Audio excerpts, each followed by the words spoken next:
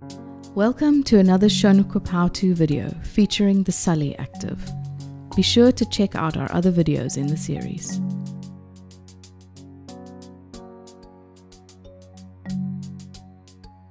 To adjust the lap tray of the Sully Active, you will require a 4mm Allen key.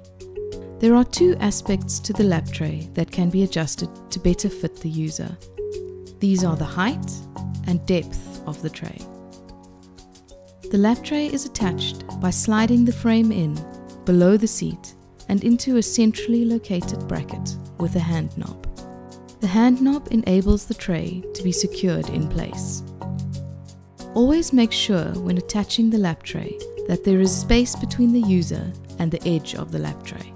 If the lap tray doesn't reach the user when it is attached, then the depth will need to be adjusted.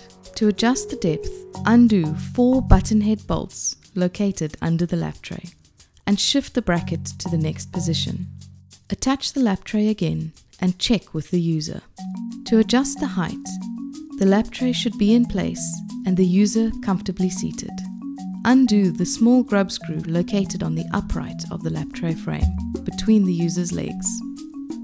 The ideal lap tray height allows the user to sit with their arms and shoulders in a neutral position.